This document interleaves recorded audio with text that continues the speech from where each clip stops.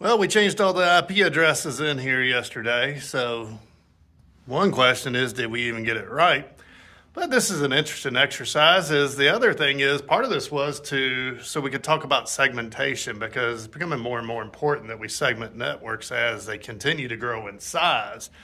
And so I didn't segment them down to each individual station, because I wanted to kind of be more like the plant floor. I segmented it so that there will be two stations together, because we also have some produce and consume exercises that kind of realistically probably wouldn't have been segmented. So now I need to check all these IP addresses.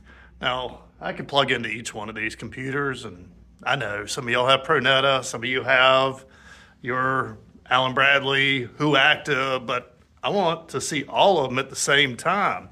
And you know, as cool as the SIM-IPE is, I really don't want to sit here and scroll up through all of them. So let me show you a cool way that you can use it and export it to a CSV file. So I have my SIM-IPE plugged into what I'm going to call my flat network. So this is going to show all the devices in the training center, because I want them to see the reason we would segment. And I'm going to discover device on this, and we can see it scrolling up.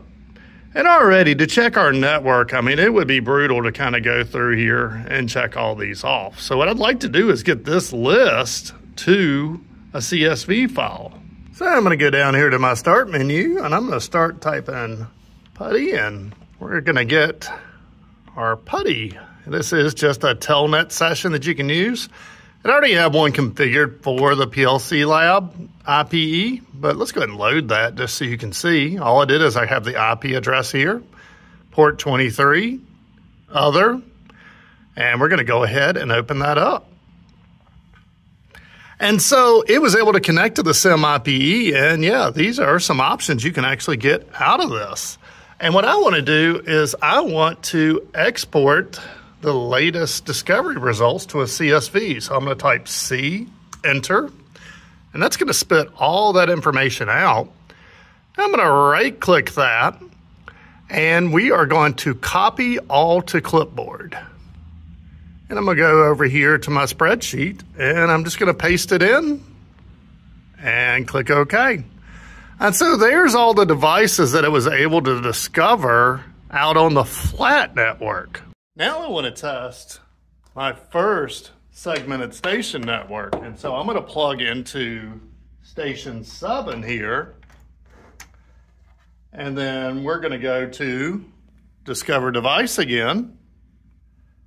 And it will let it sit here.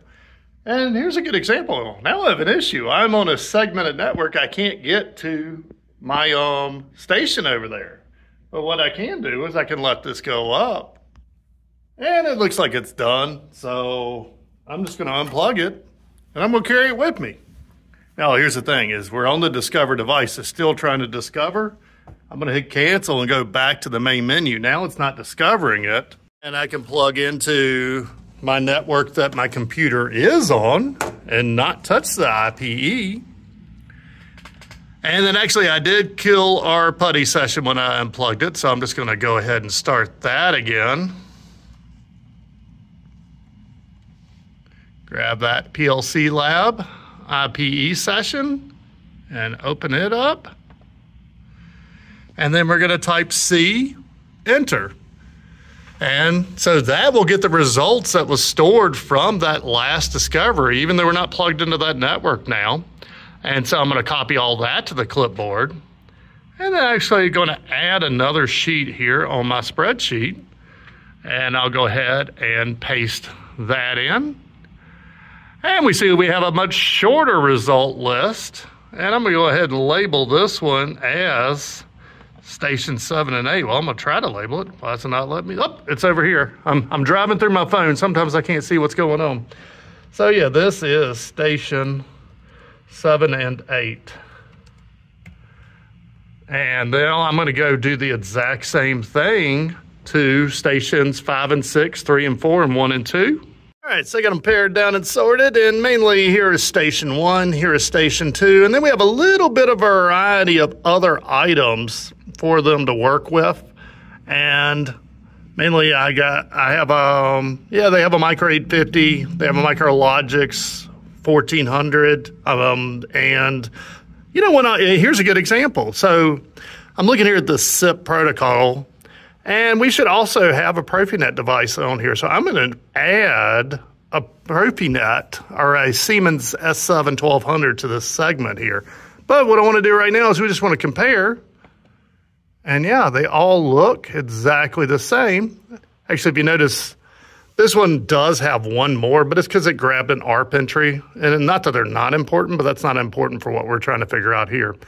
And while you're at it, since it's Ethernet IP, we do get a gateway subnet. We get the revision, so we got a compact PLCs running version 35 there. But we also have a 1756 L81. It's running version 37 there. All right, so updated station 7 and 8 so that they could see a few Profinet devices too. And that'll give them a nice mix. Now, we probably should talk about segmentation sometime. You know, my purpose in this is to give them just enough that they're going to be exposed to what they see in the plant. Not so much that they're just ridiculously scrolling. So hopefully you already have a network list, but if you don't have a network list, then yeah, grab your SIM-IPE, plug it in, and yeah, start making you a spreadsheet.